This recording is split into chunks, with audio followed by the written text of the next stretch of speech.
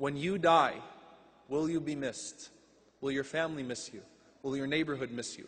Will your masjid miss you? You know, sometimes we don't appreciate people in our communities, in our masajid, until they leave the community. Then all of a sudden the bathroom's not getting clean like it used to. All of a sudden the masjid's not getting vacuumed anymore. All of a sudden the guy that was collecting donations is not there anymore. We recognize a void. Your society, will you be missed? And essentially this is exactly what the Messenger ﷺ and the companions taught us. That wherever they were, they took their good.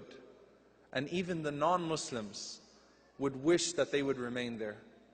When Rasulullah ﷺ was with the Ansar, how bad did the Ansar want the Messenger ﷺ to stay amongst them? How bad did the Muhajirin want the Messenger ﷺ with them? When Abu Bakr as-Siddiq radiyallahu ta'ala anhu was making hijrah to Habasha, to Abyssinia.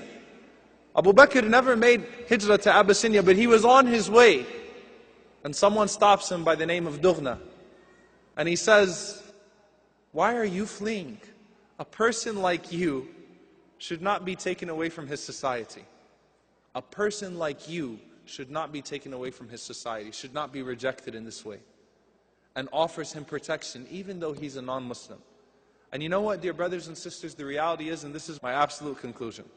No matter how eloquent we are in our speeches, no matter how right our argument is, no matter how involved we get in mass media, we will not truly be able to succeed in giving da'wah until the people of this country stand up on our behalf and testify on our behalf and say, we want Muslims in our country.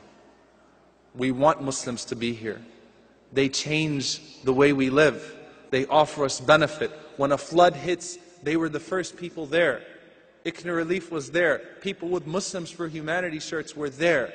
They were serving us. We want them to be here. You know, I'm not going to tolerate the garbage that I see on TV. I've said this before and I'll say it again. One positive incident, one incident with you taking a brown paper bag and giving a sandwich to somebody is enough to undo 20 years of Fox News programming in their heads. One incident, one encounter. I want you to think very deeply about that and the role that our community should play and the role that we as individuals should play. Will you be missed?